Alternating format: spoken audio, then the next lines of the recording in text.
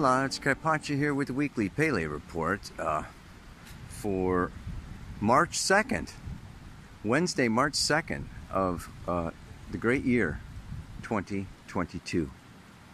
I'm down here at Punta Uva on the Caribbean outside Puerto Viejo, which I thought was going to be kind of a secluded beach, but turns out that there's all kinds of people around here.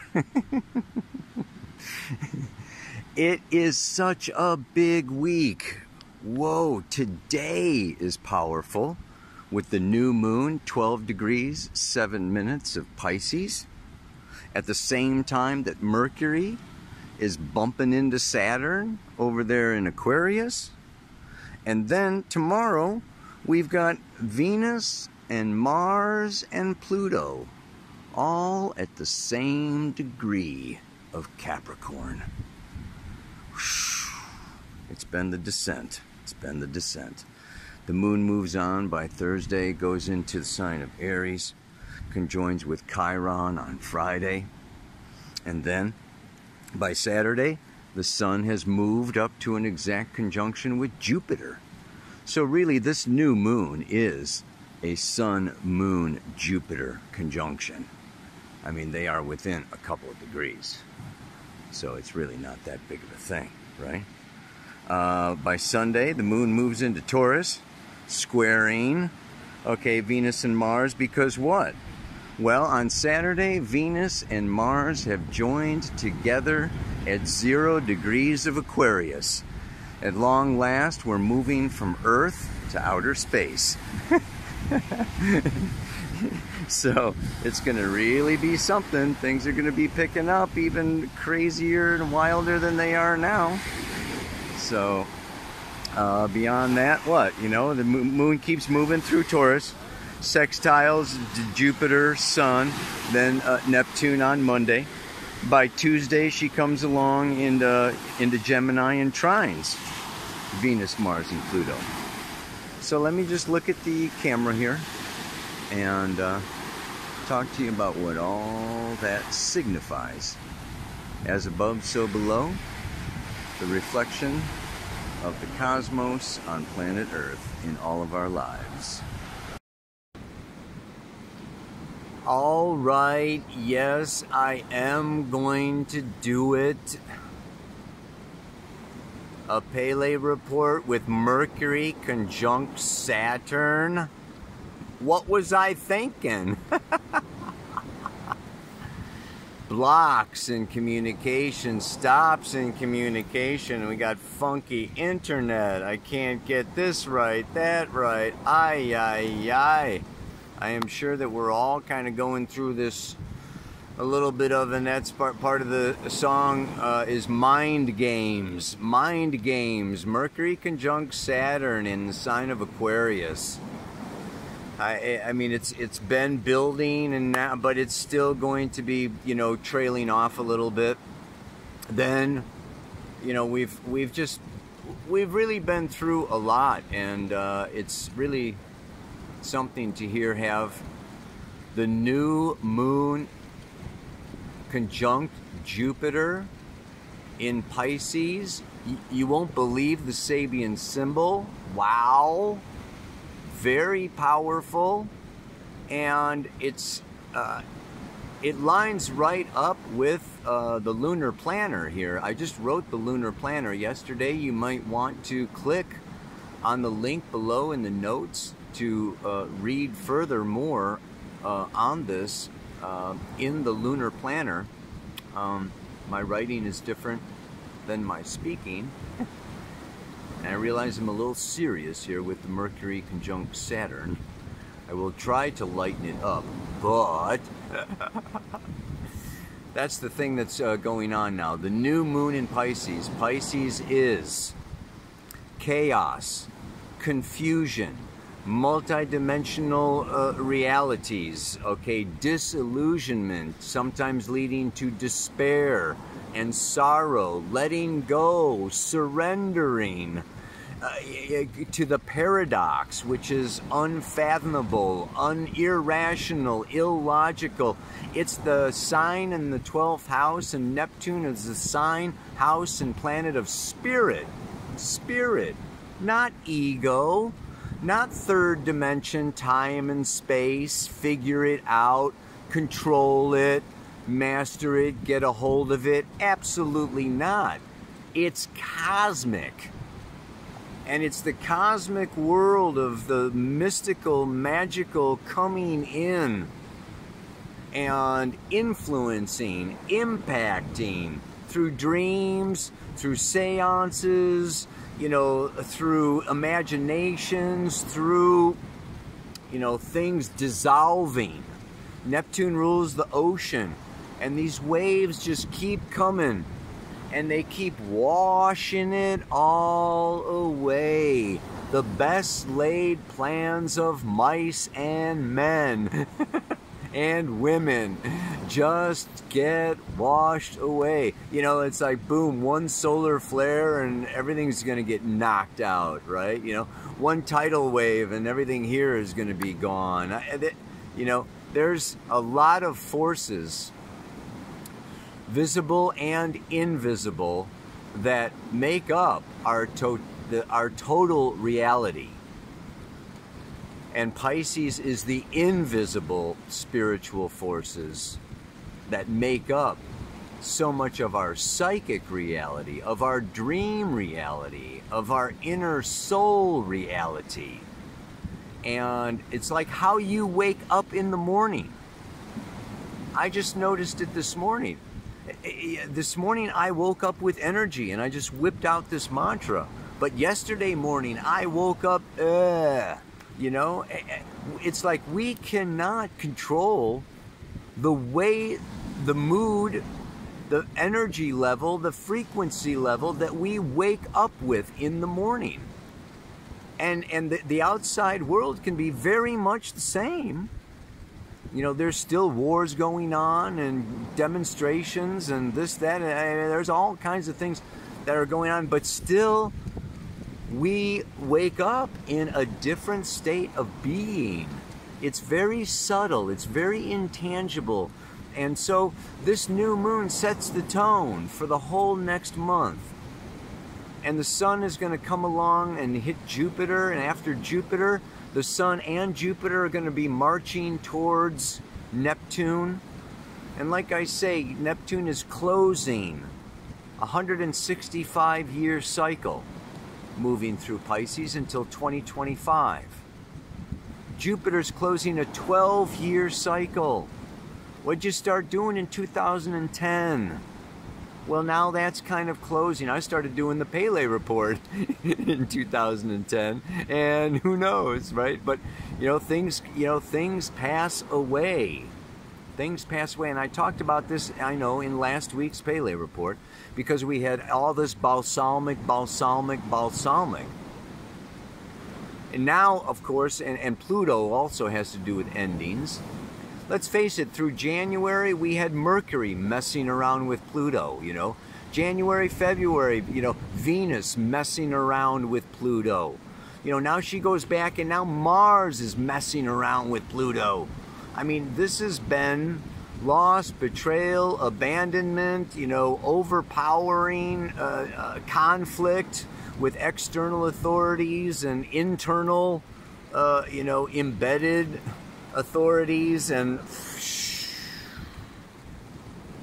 so now Venus and Mars are rising again, resurrecting, beginning a new cycle, moving away from Pluto. And Mars, like I said, took the lead over Venus for like 2 weeks. But now Venus is picking up speed and she's going to take the lead and go past Mars. So that's what's happening with this third conjunction, really, of Venus and Mars coming, moving together. They enter Aquarius together. So this is starting new. Now Mercury is setting off anew from Saturn.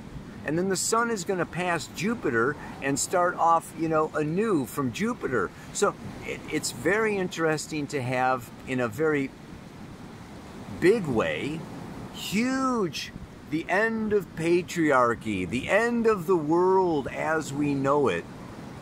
And within this whole big ending, there is these new beginnings.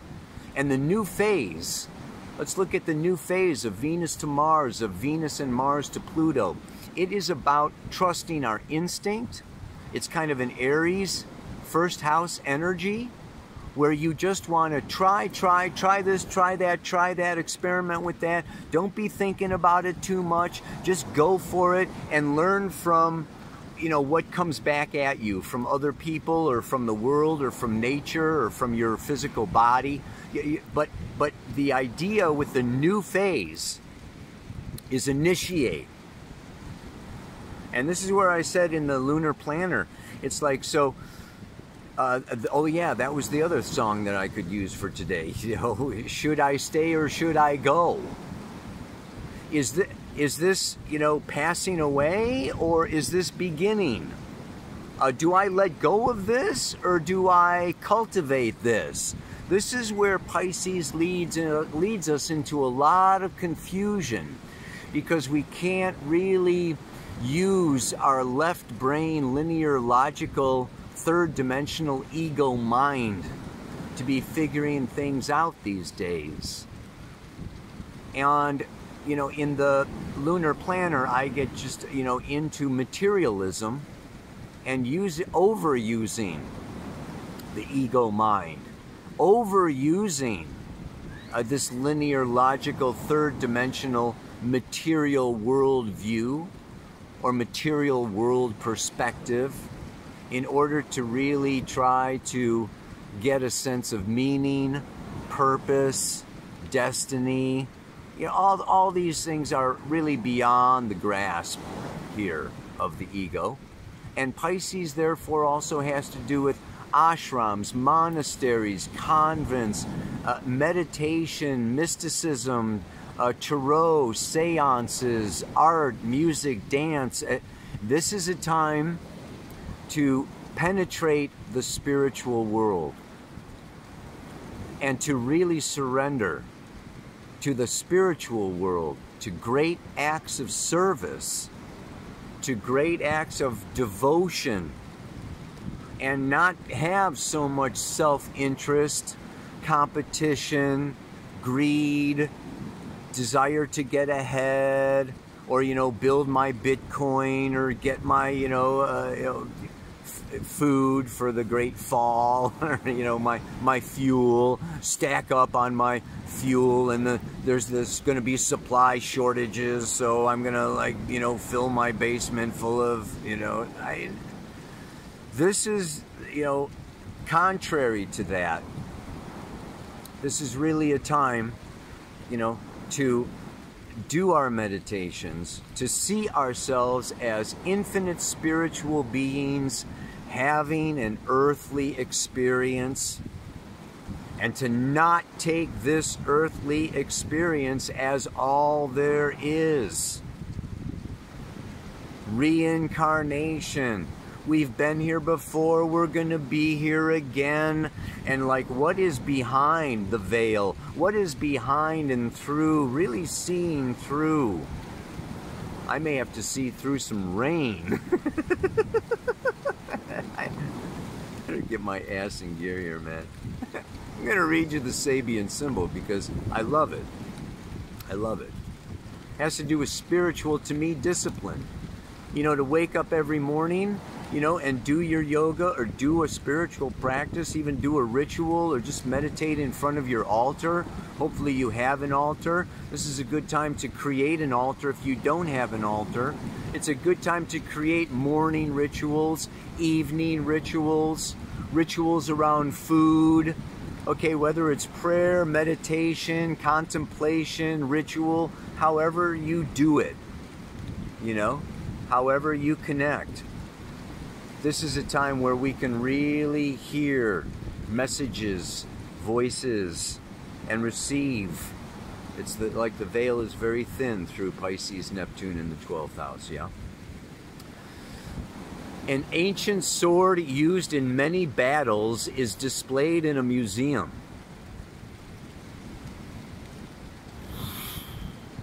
I always think of Gandalf. Through the effectual use of his will, a consecrated man can become a symbol of courage for all those who follow in his footsteps. Willpower is the ultimate spiritual weapon, and its undeviating use is the certification of individual worth. Wherever found, this symbol emphasizes the imperative need to make use of the will in meeting the basic challenges of the inner life, as well as outer adversaries. With this symbol, we see singled out and strongly emphasized the one power in humanity, which is an assurance of victory in the contests generated by social or occult processes in which he has become an active part. The individual must use that willpower. Yet it is not really his own once he operates at a spiritual level. It is God's will acting and operating through his mind, which focuses its thrusts. It is, occultly speaking, the power of the brotherhood, the energy of the whole, operating through the one-pointed individual who has made this whole aware of the need for its use in a particular situation. We are the rays of the sun. We are the swords. Yes, clearing the path, the machetes, clearing the path through the wilderness, chopping open those coconuts. It is through, I don't want to even say surrendering, it's more devoting, it's more consciously giving ourselves over to a higher power of love. The ultimate highest power is love. Giving ourselves over to love. This works miracles. This works magic. This blows people's minds. Like, it doesn't make sense how you can be smiling, how you can be dancing, how you can be in a state of bliss, just like above, levitating, above this third dimensional experience. So, we don't need to be sucked in. We don't need to be brought down. We do not need to suffer because the collective is suffering. We can, the lighthouse is bright in the midst of a stormy sea. And it doesn't help the sailors, okay, if the light dims itself because there's a storm and everybody's having a hard time, and I'm not going to shine bright because, it's not fair or something. I don't know, man. We can come up with all kinds of things, It's like you don't have to be poor in order to be spiritual, okay? We're leaving this old martyrdom behind. We're learning how to do Pisces in a new way. And a part of this new way, this is so powerful, a sword, Pisces is not about battle or fighting, or if anything, it's losing, So, to have this image of this powerful sword for the Sabian symbol, for the 13th degree. You know, the new moon's at 12 degrees 7 minutes. That's the 13th degree of Pisces. Very interesting to have that be a sword. So yeah, that's you know, I think this message for this week is to forge ahead, charge ahead, thrust into the future. Venus and Mars moving into Aquarius is the future. It's liberation from the known, from the conventional, from what has been accomplished, to leaping off, okay, you know, into air castles in the sky, taking magic carpet rides, taking off in the helicopter, the UFO. It's time for us to ascend. And from that ascension process, new innovative ways, new opportunities, new perspectives, new solutions. We will understand everything more fully, wholly, and completely by non-attachment of Aquarius. So we're going to have Venus, Mars, Mercury, and Saturn, okay, moving through Aquarius now. Let us liberate ourselves. It is the sign of enlightenment. It is the sign of total objectivity. So yeah, baby. That brings me to the mantra for today. I am a spark that will light the flame, so the torch of freedom can rise again, lighting the way to the spirit land, where we all dance hand in hand. The torch, the sword. Okay, this is this powerful, powerful energy of Mars emerging, Venus emerging, resurrecting up out of the root chakra, out of the underworld of Pluto, re-energized. We've got the Kundalini, we've got the Chi energy, we've got that red force. We are the spark. You are the spark. And if you don't spark, the torch doesn't light. We don't reach the spirit land. We don't dance hand in hand. Oh man. So besides mind games and what was the other get up, stand up, I was also thinking of Yellow Submarine. I mean, that's just like so Pisces. You know? Ow! Maybe the Yellow Submarine is the promised land. Who knows? Ah, baby. Oh, one last time I'll let you go. Here we go. Yeah, it is I am the spark that will light the flame, so the torch of freedom can rise again, lighting the way to spirit land, where we all dance hand in hand. It may be a long path or a long road to spirit land, but even the longest journey begins with the first step. Let this new moon, let this week, let this month be, if not your first step, an additional step, a big step towards spirit land. Namaste. Aloha. So much love.